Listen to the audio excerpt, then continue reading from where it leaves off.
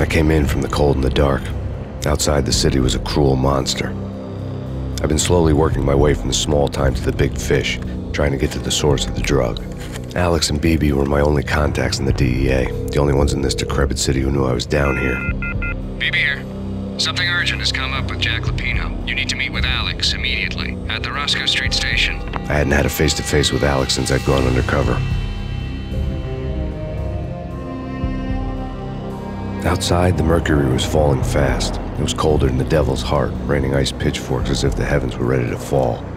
Everyone was running for shelter like there was no tomorrow. It didn't get any better when I got to the subway. The feeling hit me like a point-blank shot straight in the face. Something was not right about this. My Beretta stirred nervously under my coat, but the train doors had already shut behind me, and I was in for the ride. Next stop, Roscoe Street Station, and Alex.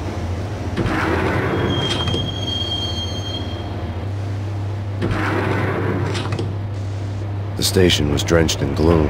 Alex was a ghost, nowhere to be seen. I'd have to look for him.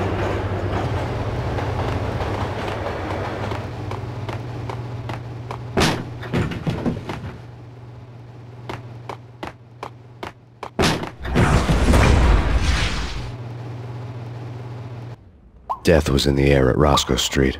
I'd have to find Alex fast.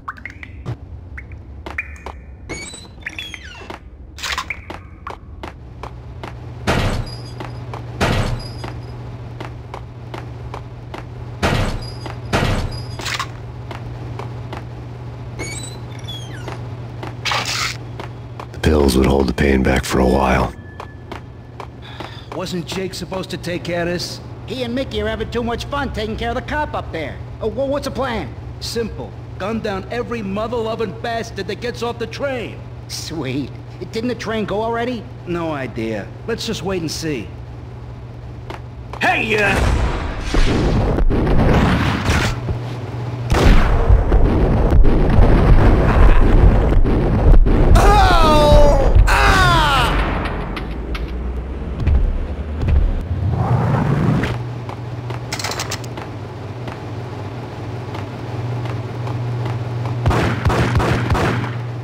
Yeah, he's dead all right.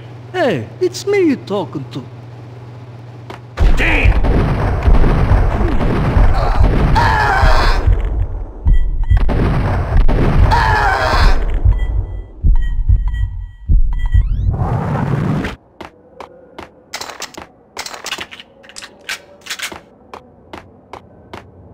Yo guys, hey, we're getting around.